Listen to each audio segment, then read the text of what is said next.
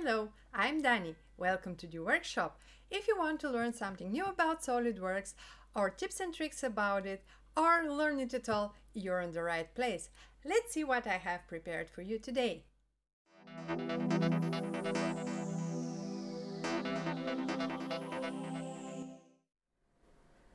SolidWorks Surface Sample Exam Question 2. Using the file that we have created in previous question, we should add a fillet radius 3 mm between the two surfaces. To do this, we need the two surfaces to be knit together. We can either go back in our surface fill and mark the option Merge Result, or the other way is just to add knit surfaces. Now we have to go to Fillet, make it a 3 mm and choose this edge here.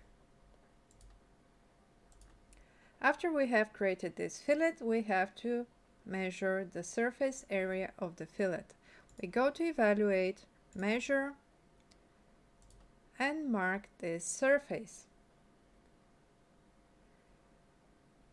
What we see in the answer is that we can have this with tolerance plus minus 10 square millimeters, which is actually a lot.